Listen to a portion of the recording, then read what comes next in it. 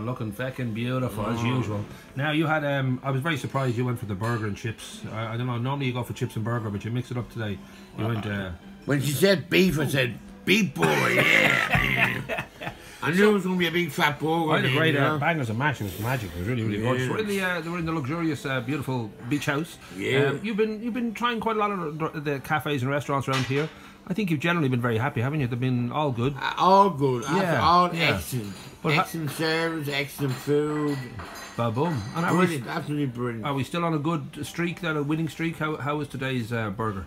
Today's burger was absolutely, extremely, so lovely and nice. Ba-boom! You're being very sweet and polite now. You know it's Christmas now. You don't want to offend our Lord with any swear words. No. Jeez, I wouldn't do that. Ba-boom!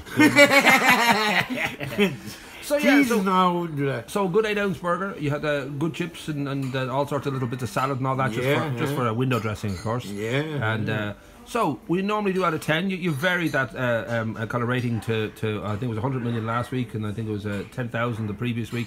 So what sort of rating now would you give this this fine establishment for their lunch? Let me think. For being a big fat burger, I'd give it a billion, 10 billion, million, 10 out of 10. Beautiful! Holy moly, we'll try and get that on the poster. Nicely done.